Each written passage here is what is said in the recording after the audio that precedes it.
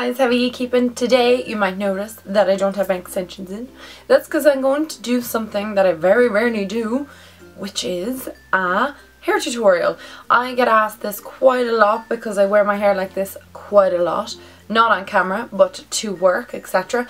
And it is how to do a top knot without making it look ridiculous. So I get asked quite often, like, how do you do the top knot and how is yours like so messy but yet looks so perfect? So that's what I'm going to talk to you about today and show you how I do it. So all you need are some bobby pins and hair tie and whatever else you want in the meantime. So I'm going to show you three that I use quite frequently. The first one is the messy top knot. So what you want to do first is make sure that your hair is brushed, and then you want to get your hair into a ponytail, a messy one that you're going to comb with your fingers. And please excuse any root grow out that you see. I am getting my hair done next week. So you want to just kind of keep combing everything into a ponytail. You don't have to have any hair length to do this because my hair length is quite short. What you want to do is now find out where exactly you want your top knot to be. So I'm going to go with right there.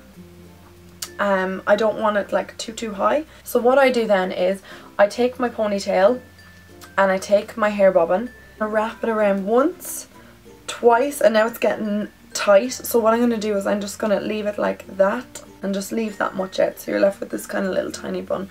And then you just keep pulling at your hair to kind of make it come out a little bit more and mess up.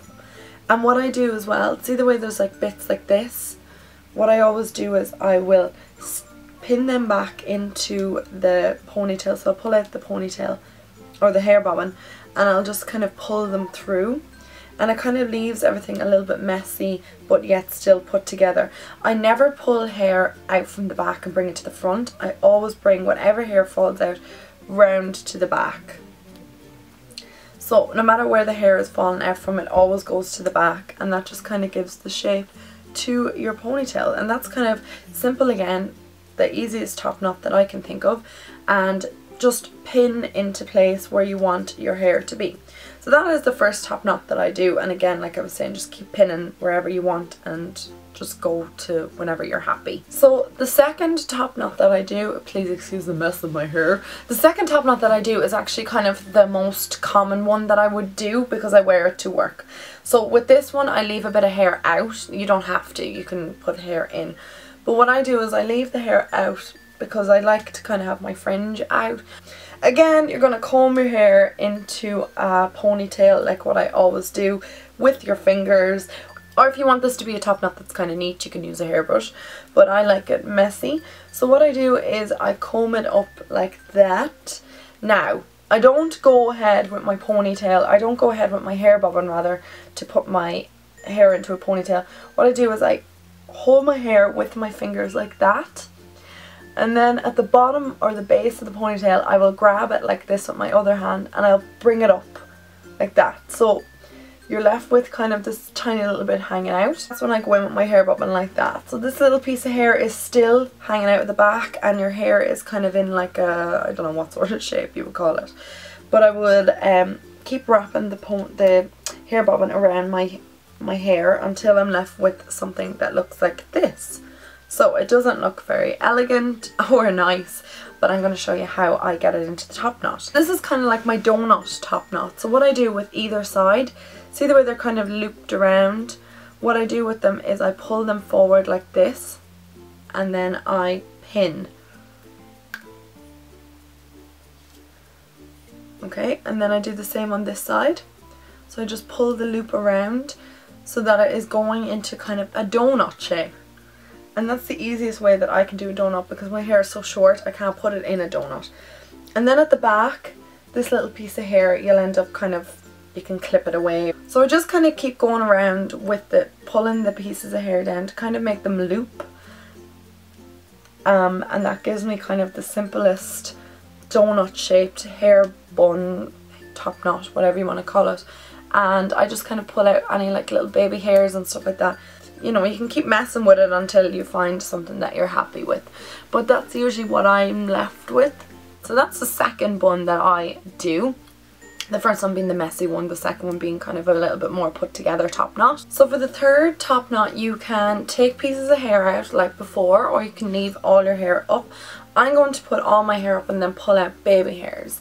Now for this one, I'm going to literally grab it like this, so it sits on top of my head, kind of like an old pineapple. And then I kind of grab the bottom of it with my hand like this, and I twist it around.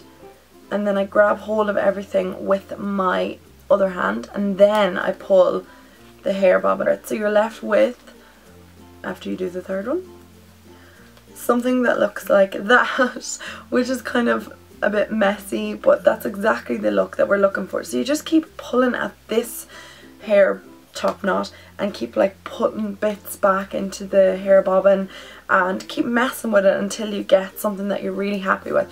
You can mess with the top of your head like that, and you can pull out baby hairs, whatever way you want to do. You can leave your fringe out or your bangs or whatever, you can leave them out before you actually put this up, or you can do whatever you want. So I just keep playing around with this, and when bits fall out I'm kind of like even happier because I get to like bring them back into the ponytail, and it just kind of brings everything together.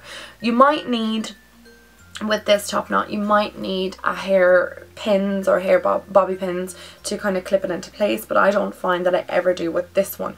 I only need it with the donut one that I showed you before, and maybe the first one, but like that you can do whatever you want with it. It took me ages to kind of master this, but because I have such short hair, it's so much simpler because the hair doesn't fall out on me. If you have longer hair, I recommend using bobby pins with probably every one of these looks.